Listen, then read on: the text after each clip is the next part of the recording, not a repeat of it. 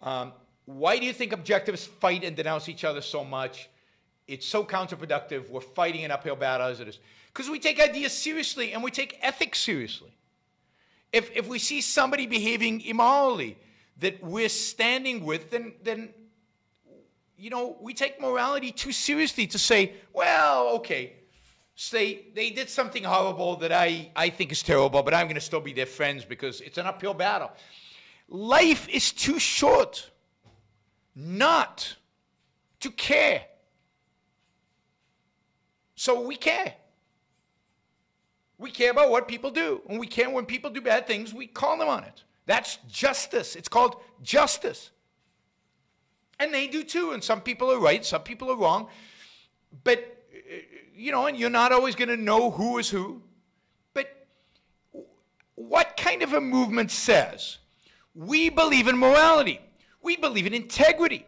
We believe in pride. We believe in pride, which means, there's Limbeck is basically just taking us into 4,000 territory. Thank you, everybody. Wow. That we believe in pride, which means we strive towards moral perfection. Yeah, but if some of my friends do horrible things, I'm going to ignore them and just go on. I mean, that's absurd.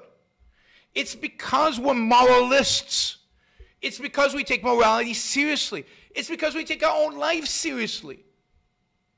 That we take other people's actions and other people's words seriously. I can't just ignore them. If somebody attacks a friend of mine, that means something to me because a friend is something, whoa, big value. Being attacked, no good. I'm going to say something. I just don't get it. Why everybody thinks that Kumbayah is the way to live. Kumbayah is boring. Kumbayah is unproductive. Kumbayah sends all the wrong messages. We're not Kumbayah. I don't like everybody. I don't like everybody in objectivism. Indeed, there's some people in objectivism I don't like a lot. And some people in objectivism who do immoral things. So I should not say anything. I should treat them all as friends. It doesn't matter because they say they're objectivists and we've got a big hill to climb. Screw the hill. I'm not in life to climb a hill. I'm in life to live. Climbing a hill is just one of the things I do. It happens to be my career because I like climbing this particular hill. But that means I want to climb the hill with the best frigging people in the world. I want to climb this hill with my friends, with people I trust, with people I believe in, with people who I think have complete integrity. And if they don't, then I'm going to take a different path up the hill than they are. And yeah, you guys who are counting on me and these other people climbing the hill so that the path is easier for you, you guys get upset because we're not all Kumbayah. But we're not. That's reality. And nobody is. Who exactly is? You tell me one intellectual movement in the history of mankind that all loved each other. Nobody. Because nobody is that insincere. So the Greeks, you think all the Greek philosophers got along? Hey, we're establishing civilization. We must all be friends. No. They fought. They argued. They condemned each other. You think the Enlightenment, you think the Founding Fathers, have you ever read Adams and Jefferson and the conflicts they had?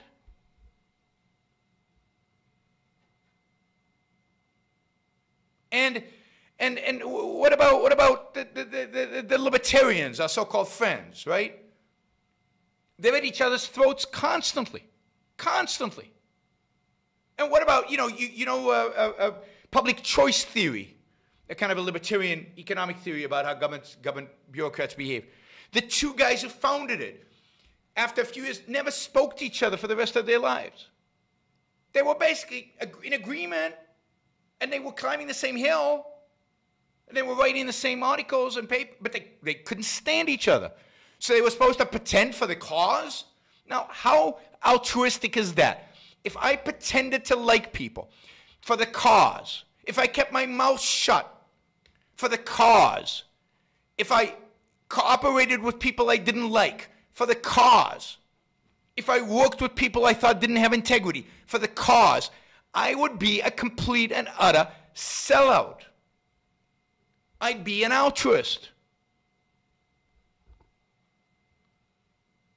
So no. You know, when people do bad things, they need to be called on it. When people disagree, they need to disagree. When people don't like each other, they need to not like each other. Like, I mean, this is like telling you, I mean, connected to a previous question, this is like telling you know what? You should stay in that mediocre marriage. Because you know what? You got a hill to climb, and you might as well climb it together. I don't want a mediocre marriage. I certainly don't want a lousy marriage. And fighting for a cause together in a friendly way is like a marriage in a sense. It's a relationship. And what if the person is somebody I don't like? What if a person is somebody I don't respect? You want me to sacrifice for the cause? No. I'm an egoist. I take my morality seriously. I'm too damn selfish to do that. Now, if Action Jackson is on, that is a rant that needs to be made into a video. I think you will agree. That was good. All right. I hope it was true, but it was good. No, it was true too. Yeah, I'm yelling at you, Vladimir. Valdrin. I don't know who I'm yelling at. I'm not yelling at anybody. All right. I'm yelling at people who want Kumbayah. What we need today, what I call the new intellectual, would be any man or woman who is willing to think. Meaning, any man or woman who knows that man's life must be guided by reason, by the intellect, not by feelings, wishes, whims, or mystic revelations. Any man or woman who values his life and who does not want to give in to today's cult of despair, cynicism, and impotence, and does not intend to give up the world to the dark ages and to the rule of the collectivist brutes. All right, before we go on, reminder, please like the show. We've got 163 live listeners right now, 30 likes. That should be at least 100. I figure at least 100 of you actually like the show. Maybe there are like 60 of the Matthews out there who hate it. But at least the people who are liking it, you know, I want to see a thumbs up. There you go. Start liking it. I want to see that go to 100. All it takes is a click of a thing, whether you're looking at this. And you know, the likes matter. It's not an issue of my ego. It's an issue of the algorithm. The more you like something, the more the algorithm likes it. So, you know, and if you don't like the show, give it a thumbs down. Let's see your actual views being reflected in the likes. But if you like it, don't just sit there. Help get the show promoted. Of course, you should also share. And you can support the show at JeronBrooksShow.com/support, or on Patreon or Subscribestar or Locals, and show your support for the work, for the value hopefully you're receiving from this. And of course, don't forget, if you're not a subscriber, even if you just come here to troll, or even if you're here like Matthew to defend Marx, then you should subscribe, because that way you'll know when to show up. You'll know what shows are on, when they're on. You'll get notified, right? So, yes, like, share, subscribe, support. Like, share, subscribe, support. There you go. Easy. Do one or all of those, please.